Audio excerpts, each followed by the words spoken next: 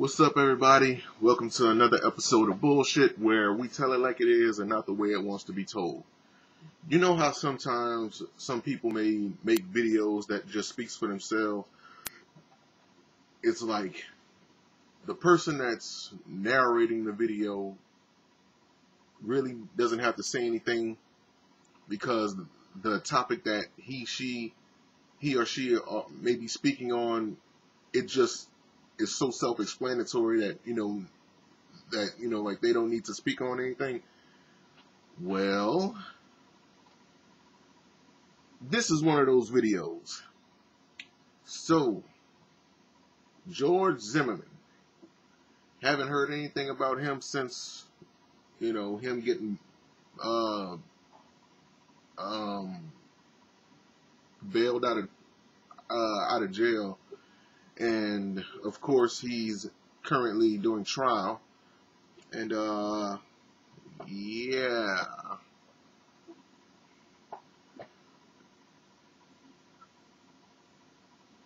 And well, like I said, I don't need to say anything, so I'm gonna just play the video. Like it only lasts 39 seconds. Is there anything you regret? Do you regret getting out of the car to follow Trayvon that night? No, sir. Do you regret that you had a gun that night? No, sir. Do you feel you wouldn't be here for this interview if you didn't have that gun? No, sir. You feel you would not be here? I feel that it was all God's plan, and for me to second guess it or judge it.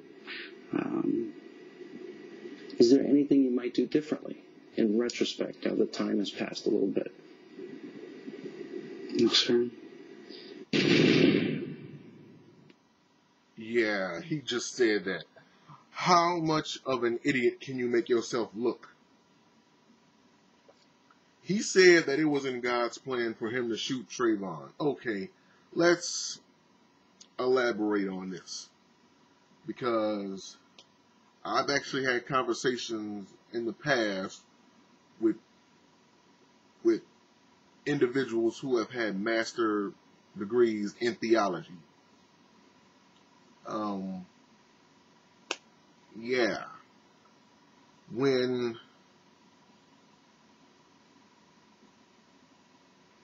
things like this come into your life, it's a test, right? As Christians, this is what we are taught, that God will test you. And God gives you an option on whether or not you want to do things this way or do things this way.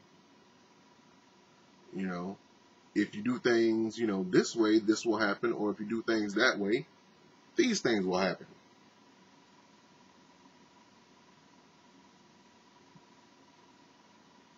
I highly doubt it was a part of God's plan for you to get out that car, follow Trayvon, and shoot him. You made an assumption that this guy was going to get away. The audio was all over the internet. You felt like this was the guy who was doing such and such in your neighborhood, and you followed him. Mind you, prior to you doing this, you called the police, and the police told you not to get your ass out that car. Do not get out the car. We don't need you following him.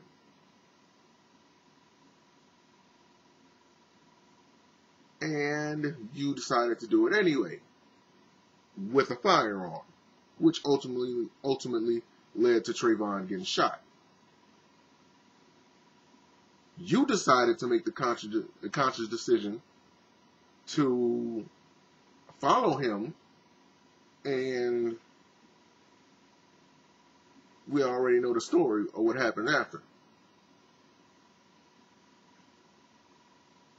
So this is really just a toss-up for me. I'm not 100% sure what the hell he was thinking when he was saying this shit. Yeah. you just cannot. I mean, this is really one of those things that makes you just want to put an imaginary gun to your head and just go, pow, because he just made himself look that much more idiotic. You know, if you already got your hand caught in the cookie jar, you know, when you take it out, there's crumbs. People see, okay, you were the one digging in here. You know what I mean? You got caught red-handed multiple times. So,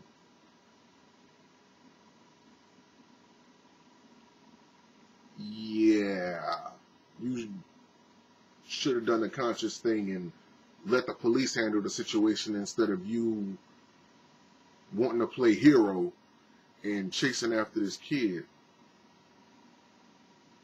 Then he asked the question, hey, if you didn't have that gun that night, do you think things would have turned out differently? Which is basically what he, you know, had asked him. You know, like, no.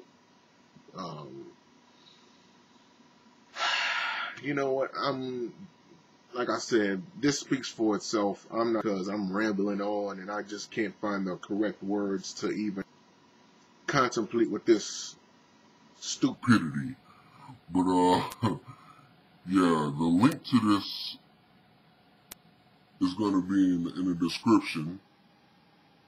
You guys can take a look at it. You know, you can form up your own hypothesis, your own opinions. And, yeah, hey, as long as there's bullshit in the world, I'm going to have shit to talk about. I'll see you guys next time. Peace.